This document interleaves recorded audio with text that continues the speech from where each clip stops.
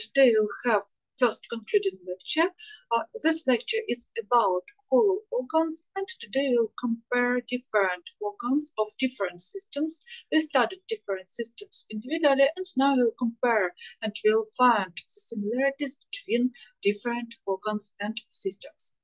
And here we can see different systems of organs which are present in our body. There are digestive, respiratory, urinary, reproductive, male or female, nervous, endocrine, immune, cardiovascular, sensory system, skin or integumentary system, and musculoskeletal system. And they provide different functions, but also they have a lot of similarities in their structure. And we can divide all these systems in some groups. First of all, we have visceral systems. They are systems of internal organs, including digestive, respiratory, urinary, and reproductive systems. They form viscera, which you studied at anatomy as viscera. They are organs which provide vital functions of our organism, and they provide support for entire organism. So digestive, respiratory, urinary, and reproductive systems, they are called visceral systems. Also, there are somatic systems. Soma, it means body, so they form our body. It's musculoskeletal system, it's muscles, articulations, bones, cartilage, ligaments, tendons, etc. And also there is skin integumentary system which covers our body. So there are somatic systems. And all those systems, visceral and somatic systems, are regulated by regulatory systems and also sensory system. So there are nervous, endocrine, immune, cardiovascular, and sensory systems. Nervous system provides nervous regulation. Endocrine system, it provides endocrine regulation. Immune system provides immune supervision. Cardiovascular provides nutrition. It provides transport of different nutrients and support of different systems. And sensory systems, organs of sensory systems, they receive information from outer environment and gives this information to nervous system. And they provide this stage of nervous regulation. So there are regulatory and sensory systems which provide regulation of somatic and visceral systems.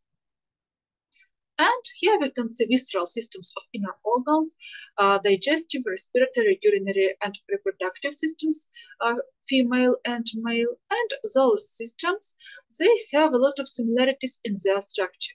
You already know a lot about their anatomy and histology.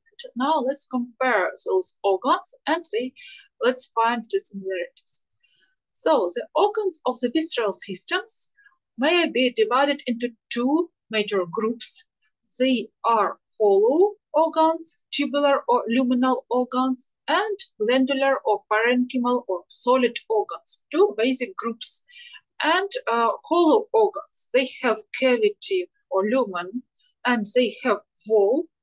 Here we can see stomach, esophagus, intestine. They are examples of the hollow or tubular luminal organs, different ducts, different tubular bag-like structures. They are hollow organs. And also there are glandular or parenchymal or solid organs. They have tissue which is composed of solid structures, and they haven't lumen, they haven't wall, they have solid tissue. So liver is example of the parenchymal or solid organ. So here we can see two groups of organs.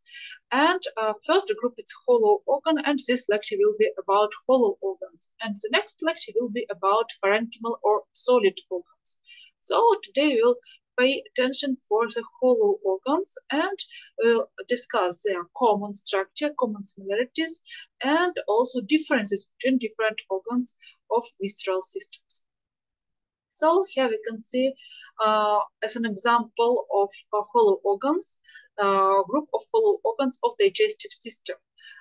It's pharynx and esophagus, stomach, small intestine, large intestine, and they form digestive tract. Here we can see digestive tract, which begins in the oral cavity, and they form this hollow tube-like structure.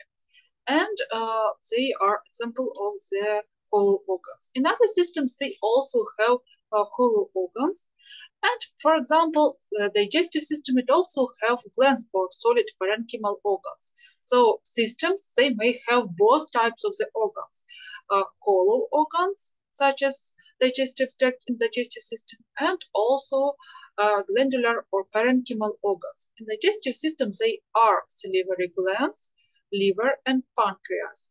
They aren't hollow, they haven't wall, they have solid tissue. And on the next lecture, we'll discuss these solid organs. And now let's look at the general features of the structure of some organs. And let's go to the common structure of the hollow organs, hollow internal organs of the visceral system. So here we can see this digestive tract, and it's composed of the hollow organs. Hollow organs or luminal organs, they have cavity or lumen, and they have wall which separates this lumen. And this lumen may contain different contents in the digestive system. It's food in the process of digestion. In the urinary system, it's urine. In the respiratory system, it's air. So different content may be present in the cavity. And wall has layered structure. And usually wall is composed of 3 or 4 membranes or layers. Here we can see membranes or layers. So if you see hollow organ which has cavity, which has wall, also you should know and you should list layers of the wall of this hollow organ. So usually there are 3 or 4 layers. 3 is inner, middle, and outer. Here we can see 3 layers: inner, middle, and outer. Inner lines the cavity, middle forms the wall, and outer it covers the organ. Here we can see inner, outer, and middle layer.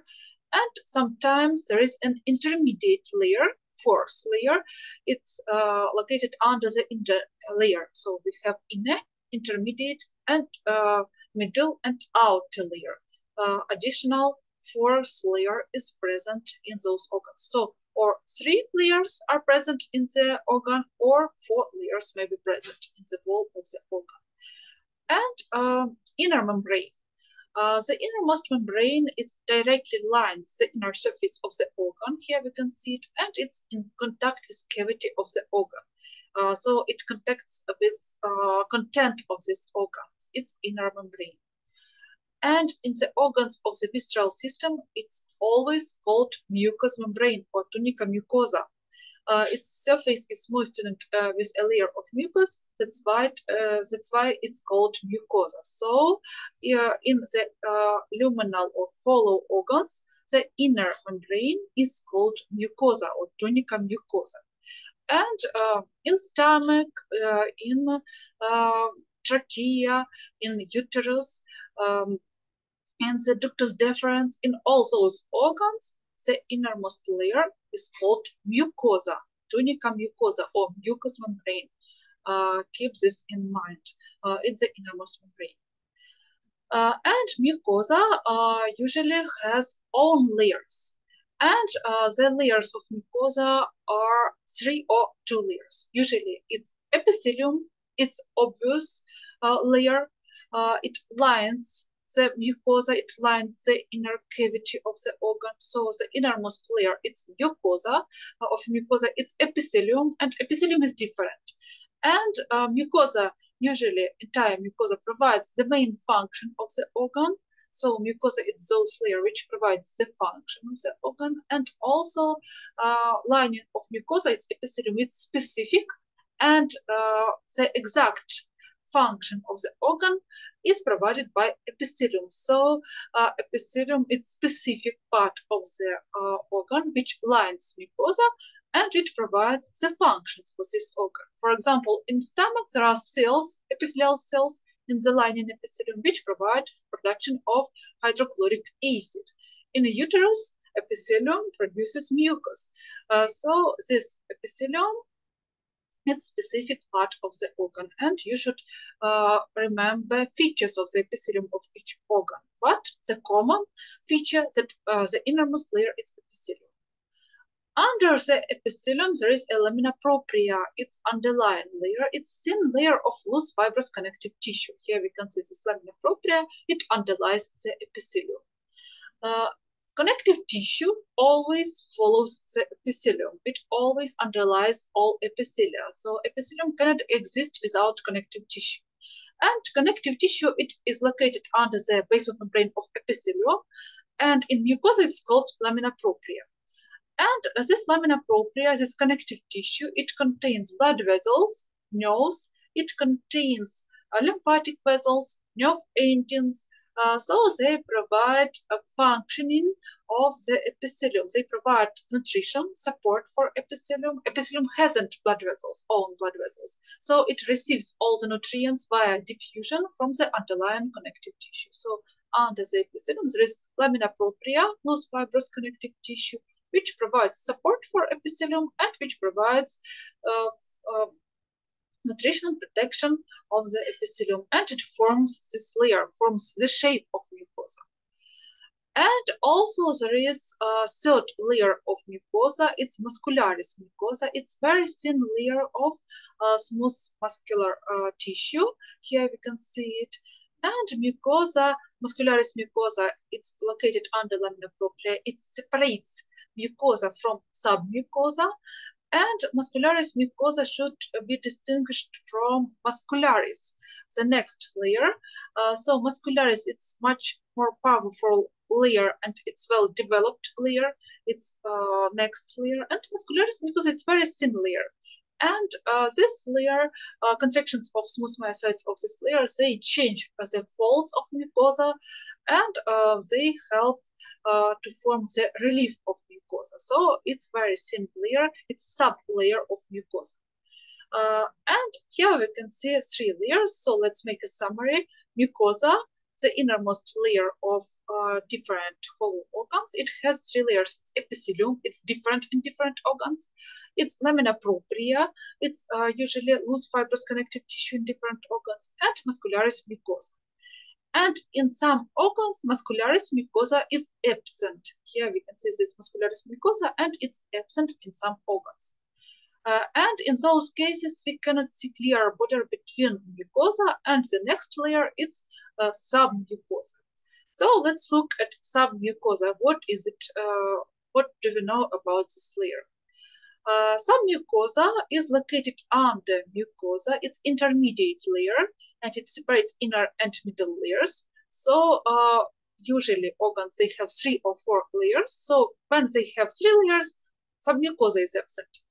Inner, middle, and outer layers are present, but intermediate is absent. In some organs, it's present. So what is submucosa?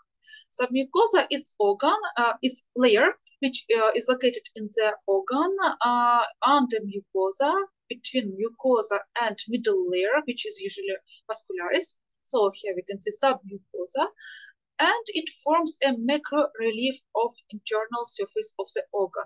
It forms usually folds, and they have different shape, different direction. So there are folds of submucosa. Here we can see those folds. And macro relief, it's visible without microscope. So we can see it on the anatomical level. And here we can see transverse section of the esophagus, and here we can see folds. And basis of those folds is formed by submucosa. Here we can see mucosa, it's epithelium, lamina propria, and muscularis. And deeper, we can see submucosa. And it forms the core of the folds.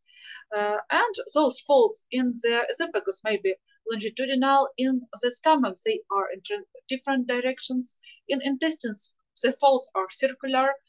In the urinary tract, they usually are longitudinal. So those folds, they are formed by submucosa. It forms the basis of the folds. And here we can see 4 layers: mucosa, submucosa, muscularis in this case, and the outer layer.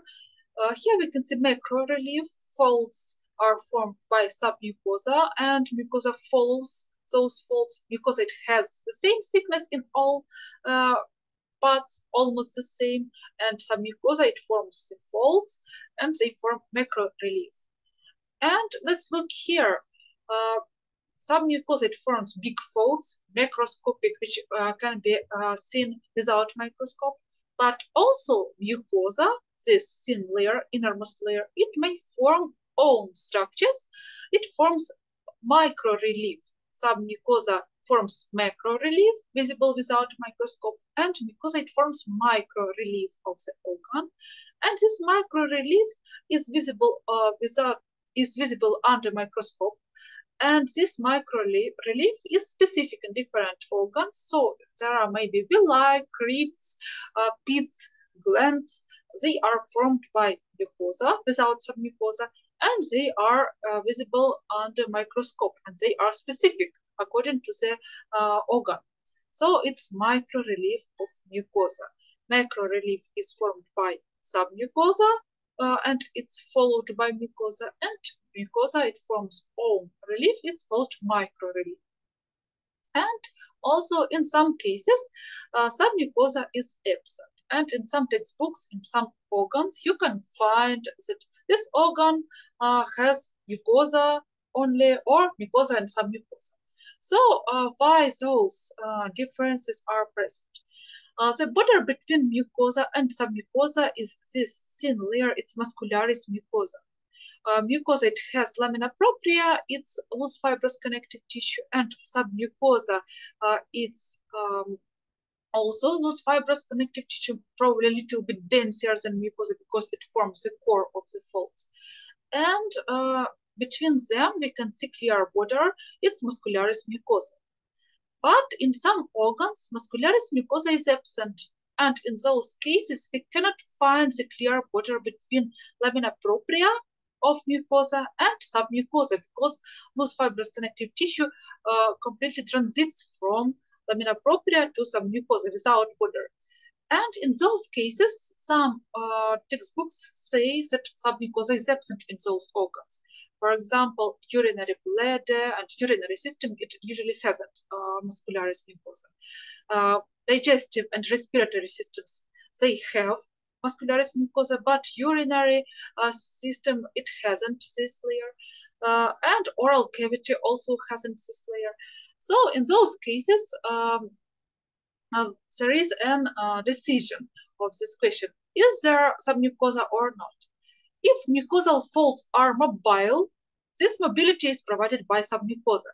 For example, in oral cavity, mucosa is mobile, it moves above the underlying tissues. So we say that in those places, submucosa is present, but we haven't a clear border between lamina propria and submucosa. But in some cases, mucosa is fixed to the underlying structures. For example, on the gums, gingiva in the oral cavity, hard palate, mucosa is fixed to the underlying tissues. And in those places, mucosa is immobile. And we say that submucosa in those places is absent. So if mucosa is immobile, it's fixed to the underlying tissues, it's results in the absence of submucosa. And for example, in urinary bladder, it has mucosal folds, they are mobile, but in the region of triangle of the urinary bladder, submucosa is absent and mucosa is fixed to the muscularis, and it hasn't folds in those places. So in those places, submucosa is absent. So it's how to distinguish between mucosa and submucosa. They form inner lining of the organ. They provide the main functions of the organ, and in some cases we cannot find the clear border. So if mucosa is mobile, we say that submucosa is present. If mucosa is immobile and fixed to the underlying tissues, we say that submucosa is absent. So mucosa and submucosa, they are inner and intermediate layers of the hollow organs. And here we can see it's micro-relief. It's formed by mucosa only.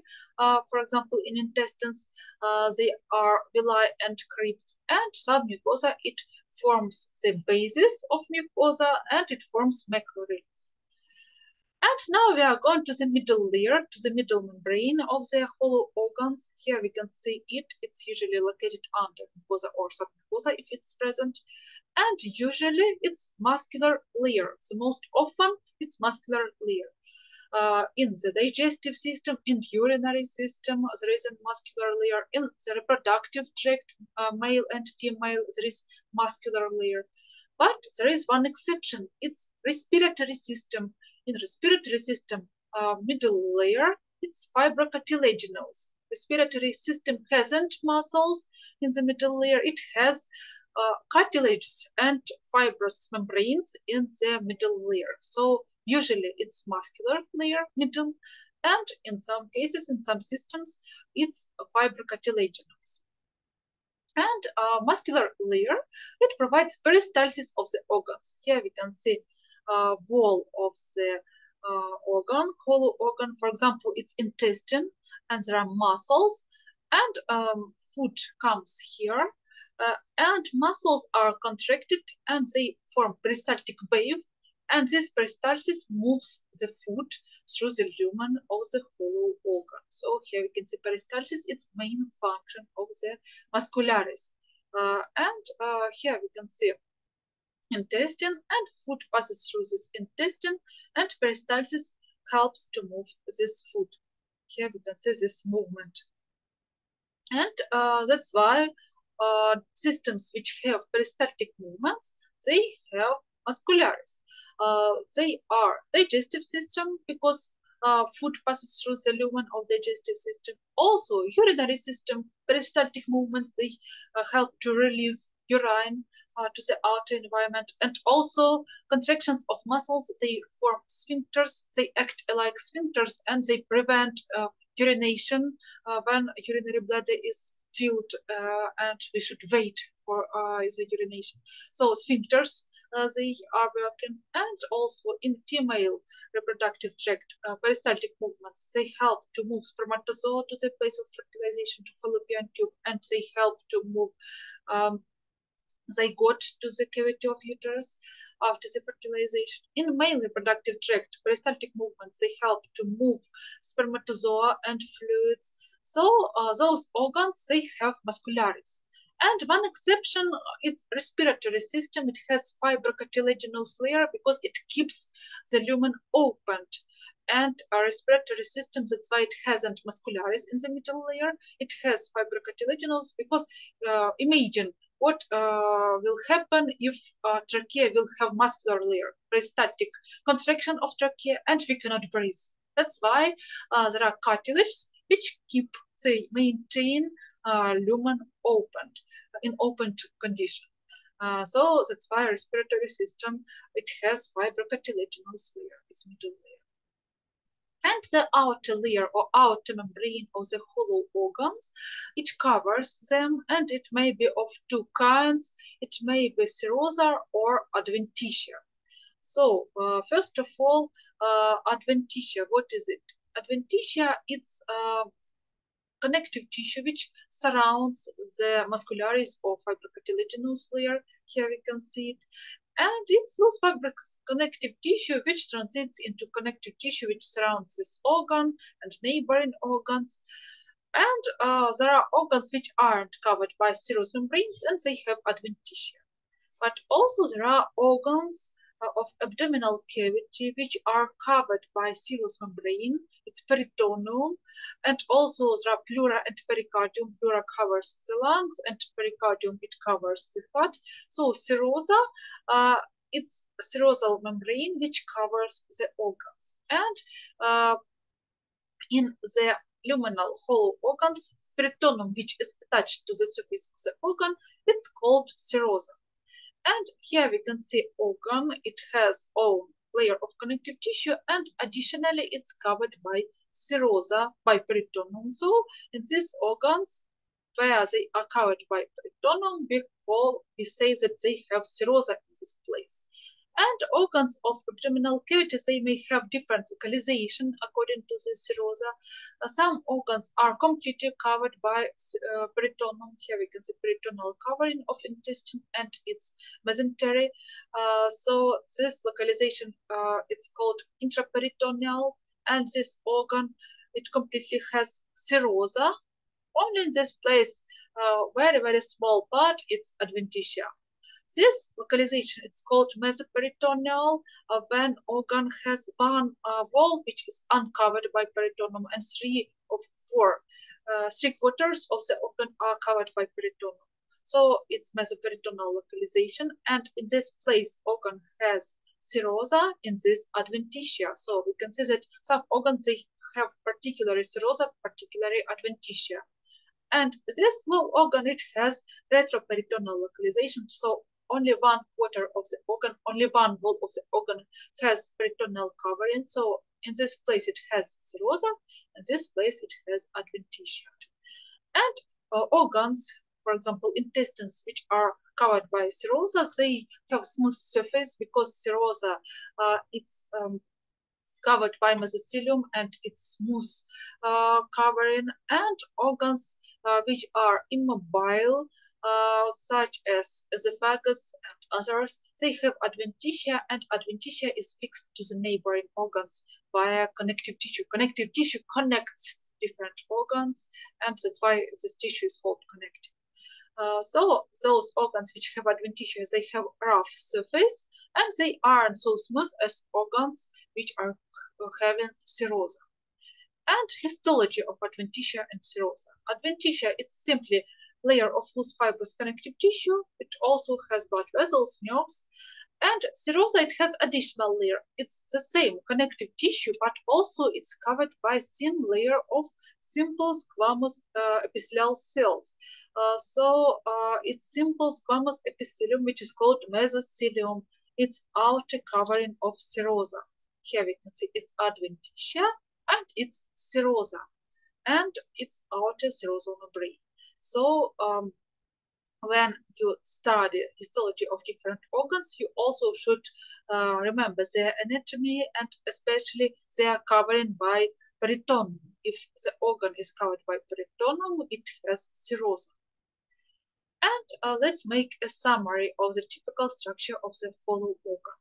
The hollow organ, it has 4 or 3 membranes. The inner membrane of the organ, it's mucosa.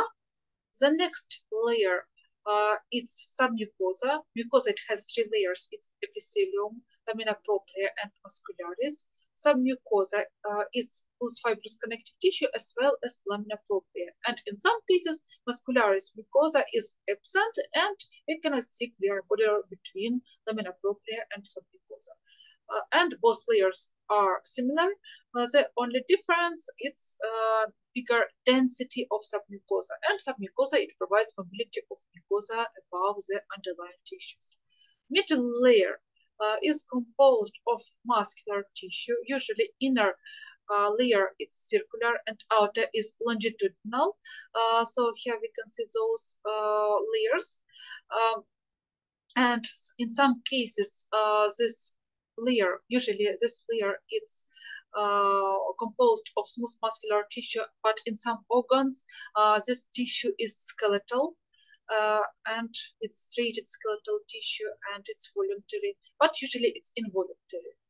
And the outermost layer is adventitia or serosa. It may be different in different organs. So we can describe typical hollow organ, which has typical features of the structure. And as an example of this typical organ, we can describe small intestine, jejunum or ileum.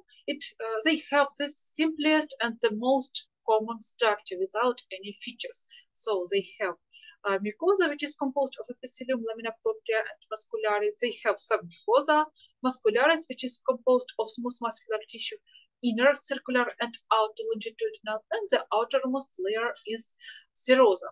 It's the typical structure of the hollow organ. And we can describe this classical or typical hollow organ. And in other organs, we'll compare to this diagram, to this pattern of the structure, and we'll compare and find the features of their structure. So let's go to the different systems, and we'll begin from digestive tract. It has the most common type of structure, and let's look at the parts of digestive tract. So there are 4 membranes or layers of digestive tube. It's mucosa, composed of 3 layers, epithelium, lamina propria, and muscularis. It's submucosa. It's muscularis with 2 layers, and serosa, adventitia or serosa. It's membranes of digestive tube. And let's look at different organs. So first organ, it's esophagus and pharynx. they have a lot of similarities, and let's look at their structure. So here we can see esophagus. It's transverse section of the esophagus. It's mucosa. It's epithelium, lamina propria, muscularis mucosa. It's submucosa, muscularis or muscularis externa, and adventitia. Adventitia because esophagus isn't covered by peritoneum, only in this place where it's located under the diaphragm. It's a little bit covered by peritoneum. So in this place it may have cirrhosis. And epithelium of esophagus is stratified squamous non-keratinized. So it's the first feature of the esophagus if we compare it to typical organ. Next feature of the esophagus is presence of the glands in submucosa. Here we can see those glands, and in typical organs they are absent. So its features are proper glands of the esophagus. They are located in submucosa. Let's look at muscularis. Muscularis of typical organ, it's smooth muscular, but here smooth muscular tissue, but in esophagus it has particularly smooth muscular tissue, particularly skeletal muscular or striated muscular tissue. Why? In upper parts, in pharynx and in upper third of esophagus, there is a skeletal muscular tissue which is voluntary. And deeper in the middle third of esophagus, there is a smooth muscular tissue, and it's mixed with skeletal striated muscular tissue. And in the lowest third, esophagus has completely smooth muscular tissue. So there is a gradual transition of muscular tissue in the different parts of esophagus. In upper part, there is completely skeletal muscular tissue. In middle, mix of two tissues, and in lower part, smooth muscular tissue. Smooth muscular tissue is involuntary, and skeletal striated muscular tissue is voluntary. And this voluntary muscular tissue, which is present in upper part of esophagus and in pharynx, it provides swallowing. When we swallow, we need voluntary muscles. We need mind control over those muscles. That's why upper part of esophagus, it has these muscles. It's also a feature of the esophagus. And the outermost membrane is adventitia because esophagus isn't covered by peritoneum. Only exception is the 2 or 3 centimeters above the cardiac region of the stomach. The next organ, hollow organ, is stomach. Here we can see it, and let's look at the structure. So here we can see layered structure of the stomach. The epithelial covering, it's simple columnar epithelium. Here we can see it, and this epithelium, it has ability to produce mucus. It's feature of the epithelium. Epithelium of stomach and mucosa of stomach, it forms gastric pits. Here we can see gastric pits, and also there are gastric glands. Here we can see gastric glands. They are simple, tubular, unbranched usually. Here we can see it's lining epithelium of stomach, and there are gastric glands, and it's mucosa. And between the glands, there are layers of loose fibrous connective tissue. It's lamina propria, and deeper there is muscular tissue. It's muscularis mucosa. So it's a micro relief of stomach. It's formed by gastric pits and gastric glands. It's feature of stomach. And next layer of stomach, it's muscularis. And look at muscularis. There is some mucosa and then muscularis. Muscularis, it has 3 layers instead of 2. Usually in intestines, in esophagus, there are 2 layers, inner circular and outer longitudinal. And in stomach, there is one additional layer. It's the innermost layer. It's oblique. It's additional. Why it's present there? Because stomach, it's also muscular organ, and it should mix the food which is present in stomach. And those contractions, they help in this. They help to mix the food, and that's why stomach, it has well-developed muscles in the middle layer. So there are 3 layers, and inner is oblique. And the outermost layer, it's serosa because stomach is covered by peritoneum. So it's structure of stomach. In body or fundus, there are gastric typical glands, fundic glands or chief glands with well-developed parietal cells and chief cells. And in the pyloric region, there are pyloric glands with deeper pits. They are much deeper than in body, and also pyloric glands. Here we can see body of fundus. There are small pits, and in the pyloric region, pits are deep. And pyloric glands, they are coiled and they produce mainly mucus. And in body or fundus, gastric glands, they produce hydrochloric acid and pepsinogen, which are needed for the digestion. So here we can see that epithelium, it provides the main function of the organ. In this case, it's production of gastric juice, and it's produced by the cells of epithelium. And the epithelium is specific in each organ. The next organ is intestine, and there is small and large intestine. So small intestine has duodenum, jejunum, and ileum. And you already know that the small intestine, it has the simplest, the most typical structure. So let's look at this structure. In the duodenum, there are four membranes: mucosa, submucosa, muscularis, and serosa. But in some places, duodenum, it hasn't peritoneal covering; it has retroperitoneal localization. So in those places, duodenum, it has adventitia instead of serosa. And epithelium, it's simple columnar epithelium. Under the epithelium, there is lamina propria and muscularis mucosa, and the duodenum, it has villi and crypts, so it's micro relief of mucosa. Here we can see villi and crypts.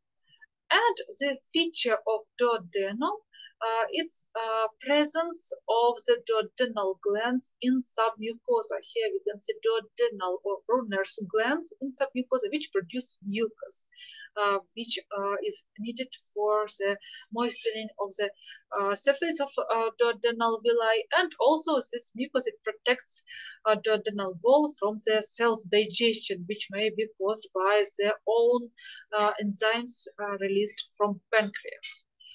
And in jejunum or ileum, those glands, they are absent, they disappear. And duodenum, it has glands. In jejunum and ileum, glands are absent by villi, but villi and crypts are present. And some mucosa is having only connective tissue with different blood vessels and nerves. Epithelium of jejunum and ileum is the same as in the duodenum. It's simple columnar epithelium. And the outermost layer, usually it's serosa. In most places, it's serosa. So jejunum and ileum, they have the most typical structure of the hollow organ. And here we can see it. And in large intestine, what is the feature of the large intestine? It has, first of all, relief of large intestine is formed by crypts only. In small intestine, there are villi and crypts. In large intestine, there are crypts only. And epithelium also is simple columnar, but let's compare this epithelium and epithelium of the small intestine. In small intestines, there are two kinds of cells. There are enterocytes, which provide absorption of different nutrients, and also goblet cells, which produce mucus. And in large intestine, number of the goblet cells increases compared to the jejunum and ileum, and absorption is reduced. And large intestine produces, epithelium of large intestine produces mucus, which is needed for the formation of fecal masses. And absorption is provided mainly by for water, and some substances also may be absorbed, but usually absorption is reduced in large intestine. Another feature is muscularis. Here we can see muscularis of large intestine. Inner layer also is circular, outer is longitudinal, but the feature in large intestine is that outer layer is divided into tenia, into bundles. So there are three bundles. There are tenia colli, tenia libera, tenia ommentalis, and inner layer isn't divided into bundles. So here we can see this feature. In small intestine, outer layer is continuous. In large intestine, it's discontinuous and it's divided into three tenias. So here we can see three parts of the digestive tract. It's esophagus, stomach, and intestine. We can compare them. The most typical structure is present in intestine. In stomach features its additional inner oblique layer, and in esophagus feature its stratified squamous and keratinized epithelium, adventitia, and presence of skeletal muscles in muscularis externa. And the last part, the lowest compartment of the digestive tract, it's rectum, and rectum also has some features of the structure. So here we can see structure of rectum in different parts. In the upper part of rectum, it's similar to the structure of colon, to the structure of entire large intestine. So there is simple columnar epithelium, mucosa, muscularis mucosa, submucosa, muscularis externa, which is composed of smooth muscles, and adventitia. Adventitia because rectum goes to the pelvis and peritoneum doesn't cover lower parts of the rectum. Deeper rectum has those changes. First of all, epithelium, simple columnar epithelium, is replaced by stratified squamous non-keratinized epithelium. This epithelium provides protection. Absorption is reduced in the rectum, and the main function of rectum is transport of fecal masses of waste products, and the epithelium is changed into stratified squamous non-keratinized, and then keratinized, it transits into skin, and this epithelium protects underlying tissues, as well as epithelium in pharynx and esophagus. They need a protection, mechanical protection. Deeper, we can see that muscularis mucosa disappears, and muscular layer, it lost the outer layer, and also outer anal sphincter, which is voluntary, it arises. It is formed by the perineal muscles which surround the rectum. So there are voluntary skeletal muscles. They form outer anal sphincter, and inner involuntary sphincter is formed by smooth muscles, and they in the lower part disappear, and only voluntary sphincter is present here in the rectum. So we can control sphincter of rectum, it's voluntary muscle, and histologically it's striated skeletal muscular tissue. And here we can see three compartments of digestive system, digestive tube, and they have a lot of similarities in their structure. So anterior compartment, it includes oral cavity, pharynx, and esophagus. Here we can see structure of those parts. Middle compartment, it's gastrointestinal tract, it's stomach and intestines, and posterior compartment in the lowest third of the rectum. So let's make a summary of the digestive system.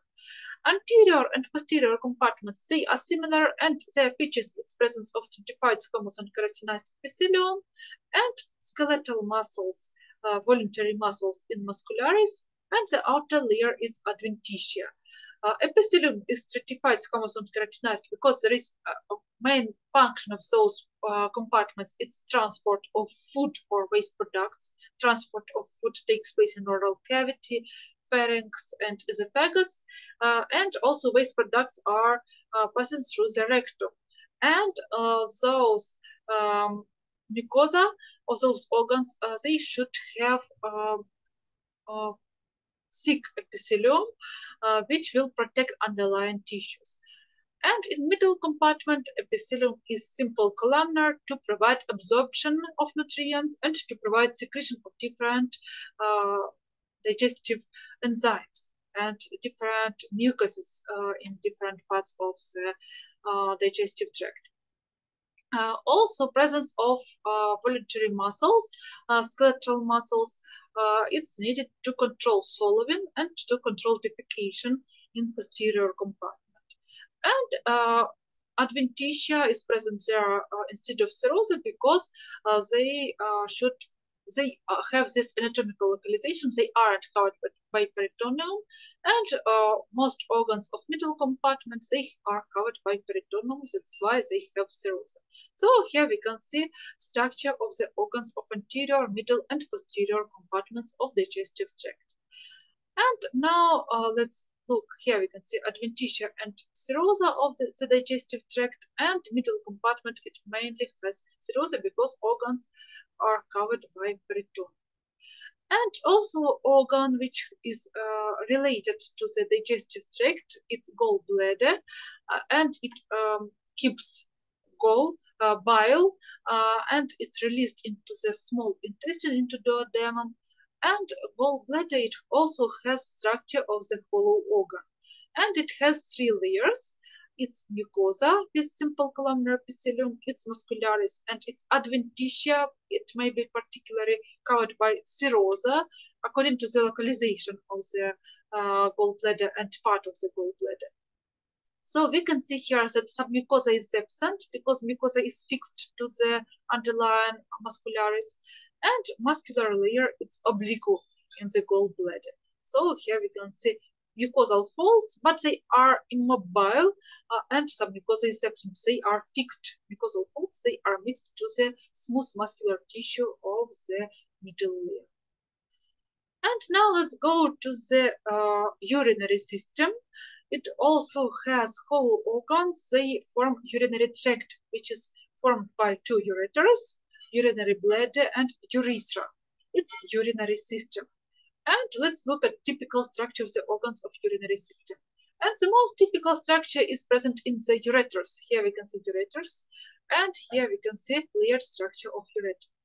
Let's compare typical structure, for example, small intestine, which we have discussed before, and structure of ureter. So here you can see that ureter and urinary tract, there are also 4 membranes. It's mucosa, submucosa, muscularis, and mainly adventitia. So mucosa, let's compare layers of mucosa. In a typical structure, there are 3 layers. It's epithelium, lamina propria, and muscularis mucosa. In the urinary system, here we can see that muscularis mucosa is absent. So it disappears in the urinary system. And urinary system, it has only epithelium and lamina propria. Next feature of mucosa is epithelium. Epithelium in the urinary system, it's transitional.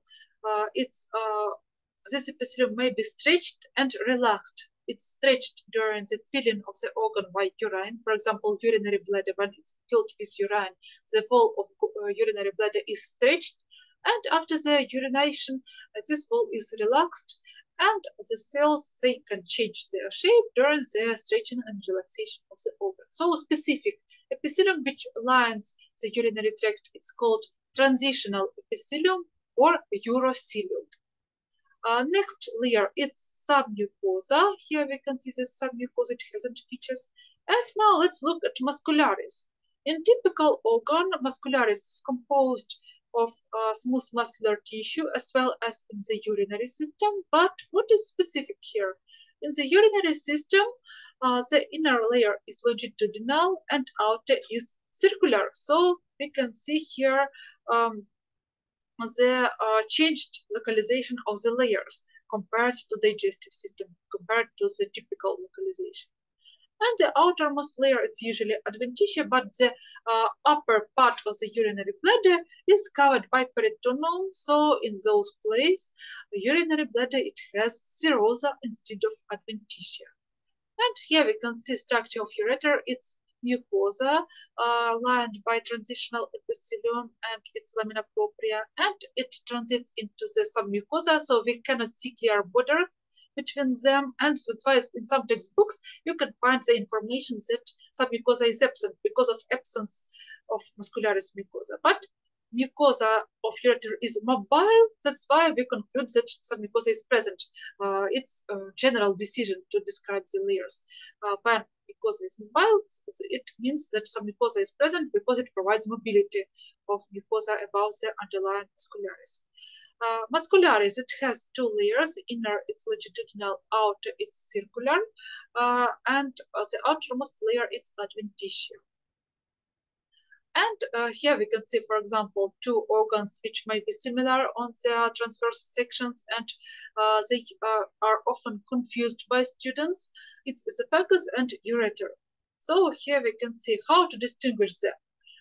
First of all, let's look at the epithelium. In esophagus, it's squamous, certified squamous. In ureter, it's transitional. So superficial cells, they have round surface. It's located in the urinary system in the ureter. Next, in the esophagus, muscularis mucosa is present. In ureter, it's absent, so this layer it disappears.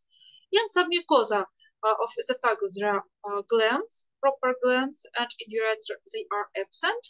And layers of muscularis in the esophagus inner layer, its circular, outer is longitudinal, and in ureter we can see opposite localization. Inner is longitudinal and outer is circular. And here we can see those organs, so we can compare them.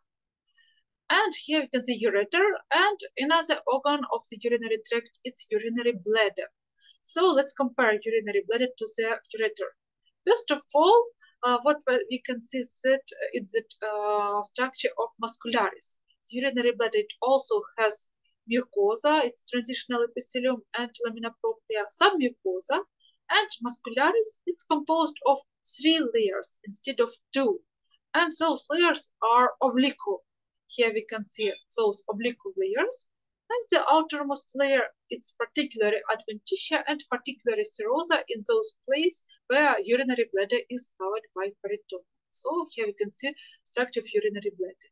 And urethra is similar to the ureter, but it has some features in female and male organism. In female organism, it is shorter, and also in female organism, transitional epithelium transits directly into stratified squamous non-keratinized epithelium and then into skin.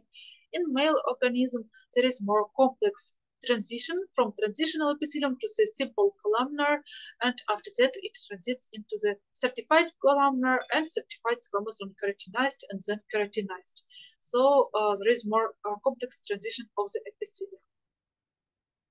And now let's go to the organs of reproductive systems, and we'll begin from female reproductive system. And you know that female reproductive system, it has glands, ovaries. They are solid or parenchymal organs, and also this system, it has reproductive tract hollow organs. They are fallopian tubes or oviducts, uterus, and vagina. And female reproductive system, it has 3 layers instead of 4. So female reproductive system, it has mucosa, muscularis, and serosa or adventitia. Submucosa is absent in female reproductive tract. It's first feature of female reproductive system. Usually mucosal folds or mucosal structures, they are fixed to the underlying muscularis. The most typical structure in the female reproductive system is present in the fallopian or uterine tube. Here we can see it. It has mucosa, which is composed of simple columnar epithelium, ciliated, and lamina propria, and muscularis mucosa is absent in this case. Note that if submucosa is absent, muscularis mucosa always is absent. And muscularis is located directly under the lamina propria. So mucosa of the female reproductive tract is composed of only 2 layers. It's epithelium and lamina propria. Epithelium in the fallopian tube, it's simple columnar, ciliated, and lamina propria underlies this epithelium. Middle layer, it's muscularis, and it's composed of smooth muscular tissue. And the outermost layer of the fallopian tube, it's serosa, because fallopian tubes, they are covered by peritoneum. So if we compare typical organ and typical organ of the female reproductive system, we can see that muscularis, mucosa, and submucosa, they disappear, but in other layers they have typical structure without any features. Epithelium in fallopian tube is ciliated, but also there are secretory cells, so it's a feature of the structure of the fallopian or uterine tube. And also the next organ of the female reproductive tract, it's uterus. It has also 3 layers. It's mucosa, muscularis, and serosa. They have own names, which are used in clinical practice in gynecology. Mucosa is called endometrium, mucosa muscularis is called myometrium, and serosa is called perimetrium. Here we can see mucosa of the uterus. It's composed of simple columnar epithelium and thin layer of loose fibrous connective tissue. It's lamina propria. And epithelium in uterus, it forms glands. They are simple tubular unbranched glands. And mucosa is divided into two compartments according to their changes during the menstrual cycle. Upper part is the functional layer, and lower part is basal layer. Some mucosa is absent in uterus, and muscularis is composed of three layers. It's smooth muscular tissue, and middle layer it contains big blood vessels, which are compressed by the muscles during the delivery to prevent bleeding. And the outermost layer is serosa because uterus is covered by peritoneum. And it's serosa. But the place near the cervix of uterus where serosa is absent, there is an adventitia near the cervix, and this place is called parametrium. It's located near the cervix. The next organ of the female reproductive tract is vagina. Here we can see vagina, and vagina it has also mucosa muscularis and adventitia. And mucosa of vagina, it has stratified squamous non-keratinized epithelium, so it's thicker than in the uterus and fallopian tubes to provide mechanical protection. And this epithelium is located in vagina, and also it covers the vaginal portion of the cervix of uterus. Middle layer, it's muscularis, it's smooth muscular tissue, it's involuntary.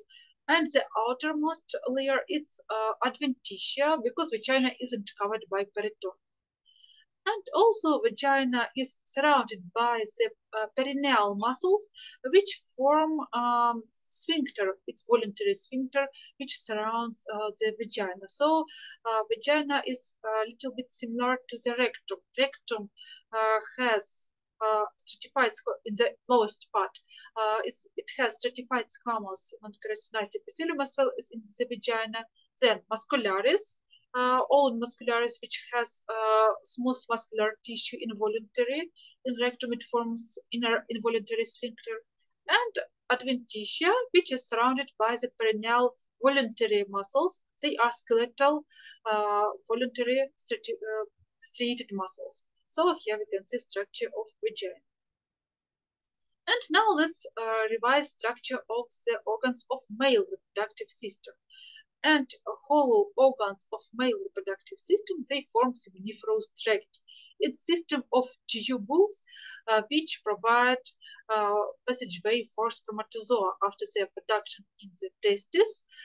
Spermatozoa pass through the seminiferous tract. There are intratesticular parts of the seminiferous tract, and then they come to the ductal efferents, to the epididymis, to the ductus or vas deferens. Then there is a ductus ejaculatorius, and also there are seminal vesicles which release here fluid. It's ductus ejaculatorius which is opened into the male urethra. So male urethra is the last part of the male reproductive tract or seminiferous tract. And note that male urethra is the organ, at the same time it's the organ of urinary and male reproductive system. So here we can see vas deferens. It's the most typical organ of the male seminiferous tract. It has three layers. It's mucosa, muscularis, and adventitia. Here we can see mucosa, muscularis, and adventitia. And let's look at the features. So mucosa, lining of mucosa is columnar epithelium, but this epithelium is pseudostratified. It has appearance which is like stratified epithelium. So there are some rows of the nuclei, there are basal cells and tall ciliated cells, and this epithelium is ciliated columnar pseudostratified. Deeper, we can see muscularis under the mucosa epithelium, lamina propria mucosa. Some mucosa is absent. Note that in the female and male reproductive tract, some mucosa is absent, and muscularis is located under the mucosa, directly under the mucosa. And muscularis is composed, in vas deferens, is composed of three layers because it is working actively to move the spermatozoa. So peristaltic movements are needed to move spermatozoa and to release them into outer environment. And there are three layers of muscularis. Inner and outer are longitudinal, and middle is circular. And the outermost layer is adventitia, which covers the vas deferens. And also in other organs of seminiferous tract, in other tubules, they have similar structure to the vas deferens. So here we can see convoluted seminiferous tubules, straight tubules which carry spermatozoa to the retic testis. From retic testis, spermatozoa are coming to ductuli efferentes, which are opened into ductus or into duct of the epididymis, and it's continued by the vas deferens.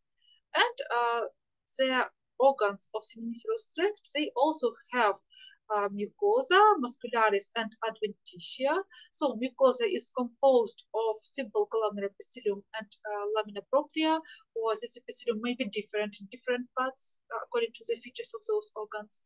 Muscularis, it's simple layer, single layer of the smooth myocytes, and the outer layer is adventitia because tubules of the seminiferous tract, they aren't covered by the peritoneum. So in the ductuli efferentes, this epithelium, it has two kinds of cells, tall ciliated cells and short secretory cells. That's why the inner lining of the ductuli efferentes has wavy contour. There are tall cells and short cells, and contour is wavy. Next layer is muscularis. Here we can see it, and the outer adventitia transits into adventitia of the neighboring ductuli efferentes. In the ductus epididymitis, the epithelium is pseudostratified columnar ciliated, similar to those in the ductus deferens. Muscularis is thin, it's located here, and the outermost layer is adventitia. And if we compare ductuli efferentes to the ductus epididymitis, we can see that ductuli efferentes, they have wavy contour, and ductus epididymitis, it has smooth contour or smooth inner lining. And also in the ductuli in the retic testis and in the straight seminiferous tubules, epithelium is simple. In the seminiferous tubules, straight seminiferous tubules, epithelium is columnar, and in the retic testis, epithelium is thinner. Cells become to be cuboid or even squamous. It's epithelium in the retic testis. But another layers are similar to entire plan of the structure of the seminiferous tract. And also there are convoluted seminiferous tubules. They are structural and functional units of testis. They form parenchyma of testis, but they have tubular or luminal structure, and also they have layers of the wound. Here we can see convoluted seminiferous tubule, and it has the following layers. The innermost layer is seminiferous spermatogenic epithelium. Here we can see spermatogenic epithelium, which provides spermatogenesis. There are spermatogenic cells, progenitors of spermatozoa. They are located here. Under this layer, it's basal layer. It's composed of basement membrane and thin layer of connective tissue. So this layer is similar to the lamina propria, so epithelium and lamina propria. And in convoluted seminiferous tubules, there is spermatogenic epithelium and basal layer. Next layer is myoid layer. It's composed of modified connective tissue or muscular cells, which have ability for contractions. So there are special myoid cells, and this layer is similar to the muscular layer. So here we can see, and the outer layer is fibrous layer. It's composed of collagen and elastic fibers, and this layer is similar to the adventitia. So spermatogenic epithelium and basal layer, they correspond to mucosa, Myoid layer, it corresponds to the muscularis, and fibrous layer, it corresponds to adventitia. 4 layers are present in the convoluted seminiferous tubules, spermatogenic epithelium, basal, myoid, and fibrous layers. And also, we have discussed different organs which have typical structure for their systems. And among them, we can find and describe bag-like hollow organs. They have lumen, they have wall, and this wall, it forms structure like bag. So first of all, it's the gallbladder. Here we can see this gallbladder. It has bottom, it has body and neck, which is opened into the duct. So it's the gallbladder. And we already know the structure. It has mucosa muscularis and adventitia or particularly serosa. And feature of this organ is oblique orientation of muscles. In gallbladder, muscles, they have oblique orientation to provide release of the content. When gallbladder is contracted, these oblique muscles, they push out inner content of gallbladder and it's released into the duct. Inner content is bile, and the oblique orientation of muscles is needed to release those content. The next organ, bag-like organ, is urinary bladder. The inner content of urinary bladder is urine, and when urinary bladder is contracted, it pushes out urine into urethra. And also here we can see oblique orientation of smooth muscles in the middle layer. Here we can see them. It has well-developed muscles which provide urination. It's musculus detrusor vesicae. When those muscles are contracted, they provide urination. And the last bag-like hollow organ, it's uterus.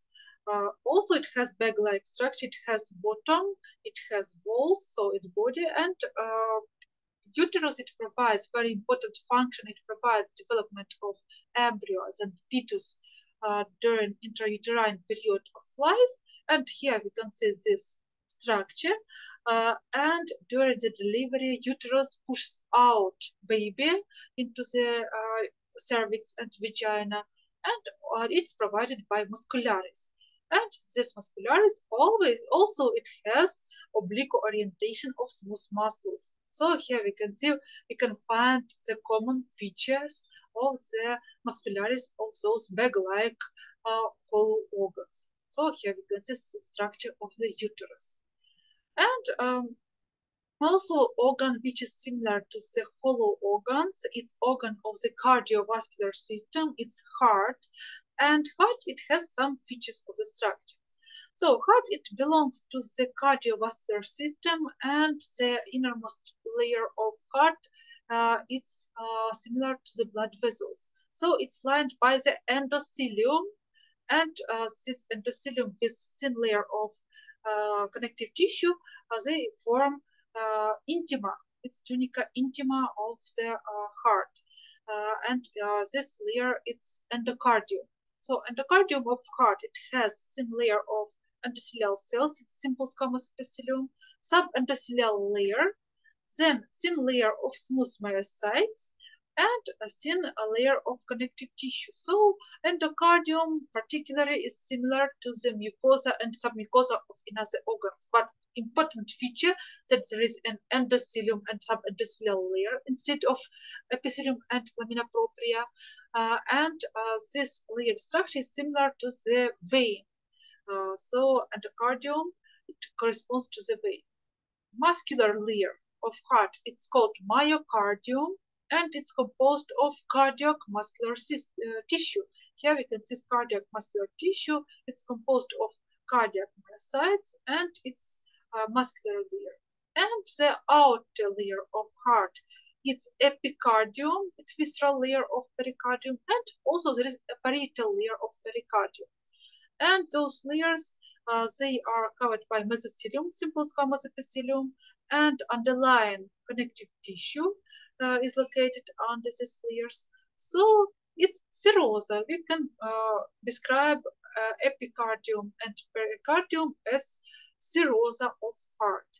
So here we can see It's the inner layer of heart. It's endocardium. It has endothelium, subendothelial layer, and its thin layer of sphosphiocytes and layer of connective tissue. It's endocardium. Its muscular layer. It's myocardium. Its epicardium, serosa of heart, and parietal layer of serosa of pericardium. It's pericardium or heart bag. Here we can see the structure of heart. So features of heart. Endocardium, myocardium, and epicardium, special names.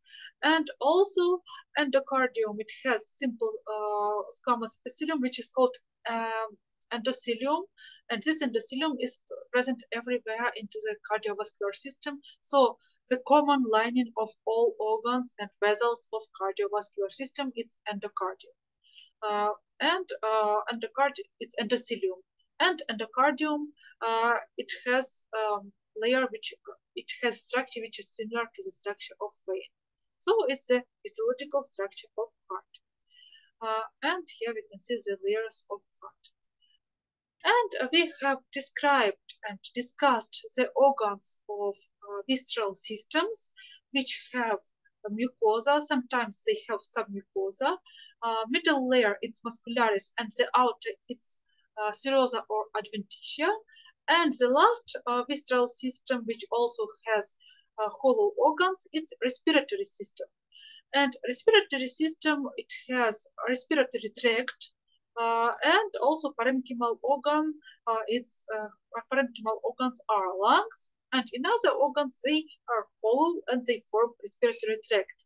And it begins as a nasal cavity, then pharynx, which is common for respiratory and digestive systems, then larynx, trachea, bronchi, extrapulmonary, intrapulmonary bronchi, and then they are followed by the smallest bronchi, which are called bronchioles. So here we can see respiratory tract. And respiratory tract, it has features of the structure. The first feature of the respiratory system is middle layer. Here we can see it. Usually, middle layer of the hollow organs, it's muscular tissue. Usually, it's smooth muscular. Sometimes it's voluntary skeletal muscular tissue. But in respiratory system, there is a fibrocartilaginous layer instead of muscular tissue. Because peristalsis is absent in respiratory system, but respiratory tract needs maintenance by the tissues and structures which are located here, special cartilage, etc. So they provide maintenance of the shape, and lumen of the respiratory tract remains open. We don't need contraction of muscles. We need open passageway of the respiratory system. And here we can see this cartilaginous, fibrocartilaginous layer, which is like skeleton of the respiratory tract. It maintains the shape of the organs of respiratory system. So it's a feature which differs respiratory system from another organs. In other features, layers of the respiratory system, it has 4 layers. The innermost layer, it's mucosa, and mucosa of respiratory system is composed of 3 layers.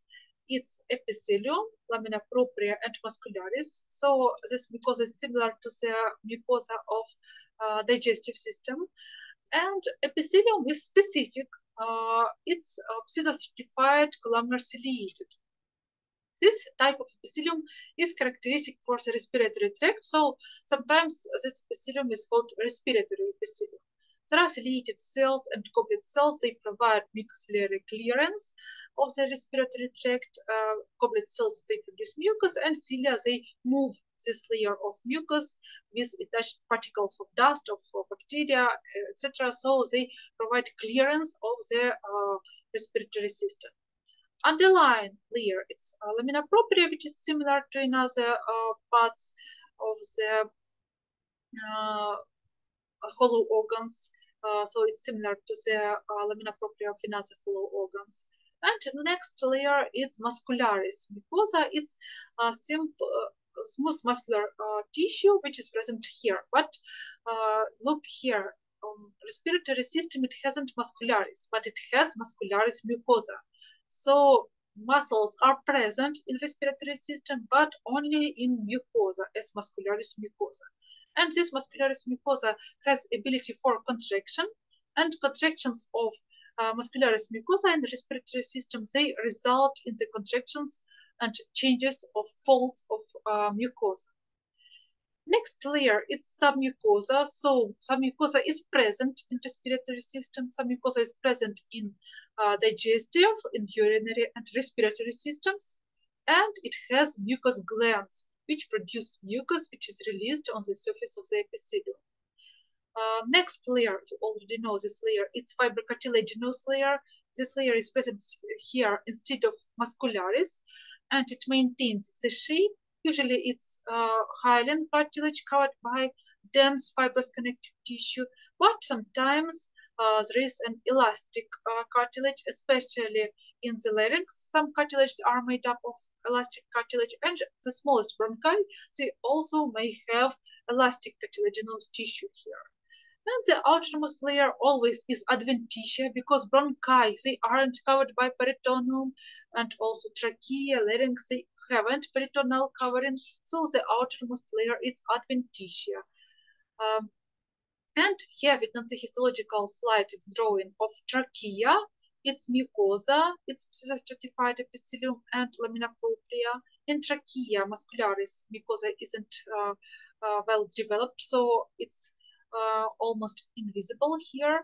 Next layer, it's submucosa. It has glands which produce mucus and serous secret. And next layer, it's fibrocartilaginous layer. Here we can see cartilage and fibrous membrane. And the outermost layer is adventitia, which may contain adipose tissue, blood vessels, and nerves. So it surrounds these whole organs of respiratory system. And let's compare digestive and respiratory system. So mucosa are almost the same, but the feature is specific type of epithelium. Some mucosa of respiratory system is similar to the digestive system. Middle layer is different, muscularis here and fibrocartilaginous in respiratory system. And the outermost layer in respiratory system is always adventitia. In digestive system, it may be both types, adventitia or serosa. And here we can see its histological slide, which shows both organs of both systems. It's trachea, which is located near the esophagus. It's a transverse section of the neck of the laboratory animal. And here we can see it's section of the esophagus. It has mucosa, submucosa, muscularis, and adventitia. And its respiratory system is trachea. And we can see that their adventitias are rich with adipose tissue, and they transit into each other. So there are places where adventitia are fused, adventitia of two organs. And here we can see digestive system. Its picture, it shows the esophagus and its respiratory system. And feature of trachea, its shape of the cartilage. So cartilage on the posterior wall, they aren't closed, they have C-like shape. And on the posterior wall of trachea, they are connected by the fibrous membrane, which also may contain a small amount of smooth myocytes. And here we can see this. It's needed to provide passageway for food through the esophagus. Esophagus usually is collapsed, and respiratory system, it's not collapsed, it remains open because of cartilage. And when food passes through the esophagus, this flexible and stretchable wall, posterior wall of trachea, it provides passageway for the food through the esophagus. Food passes through the esophagus without damage of trachea, and this flexible wall of trachea, it gives more space for food inside the esophagus. And bronchi, they are similar to trachea. They also have mucosa with epithelium, lamina propria, and muscularis. They have submucosa, fibrocartilaginous layer, and adventitia. And according to their structure, we divide bronchi into three groups: there are large, middle, and small bronchi. Large bronchi, they have this structure. They have big cartilaginous plates or cartilaginous rings. They are principal bronchi, left and right, which enter in left and right lungs, and also lobar bronchi. They belong to large. They have cartilaginous plates. Middle bronchi, segmental, subsegmental bronchi, they are middle. They have cartilaginous eyelids in the fibrocartilaginous layer, and those eyelids, they are connected by the fibrous membranes. That's why this layer is called fibrocartilaginous, not only cartilaginous, because fibrous tissue always is present here. And small bronchi, they have small cartilaginous eyelids, very, very small. And in some cases, they are invisible because section passes without sectioning of the cartilaginous eyelids. So on the histological slides, in some places, they may be absent, those cartilaginous eyelids in small bronchi. And here we can see layered structure of large, middle, and small bronchus. And let's look. Layers are the same: mucosa with epithelium, lamina propria, and muscularis, submucosa, fibrocartilaginous layer, and adventitia. But let's compare the layers. First of all, epithelium. Thickness of epithelium gradually decreases with decrease of the diameter of bronchus. Here we can see gradual decrease of thickness of epithelium. And the same we can see here in the lamina propria. Thickness of lamina propria decreases. But let's look at the muscularis. Muscularis mucosa, it's not muscularis externa, it's muscularis mucosa, is not well developed in trachea and large bronchi, but its thickness increases in small bronchi.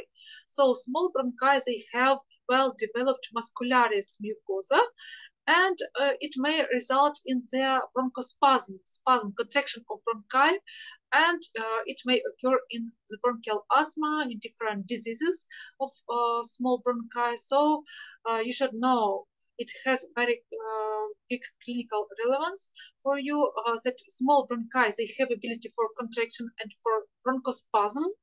And if bronchospasm occurs, it's result of the contraction of muscularis mucosa in small bronchi. So different medicines which remove this contraction of these muscles should be prescribed.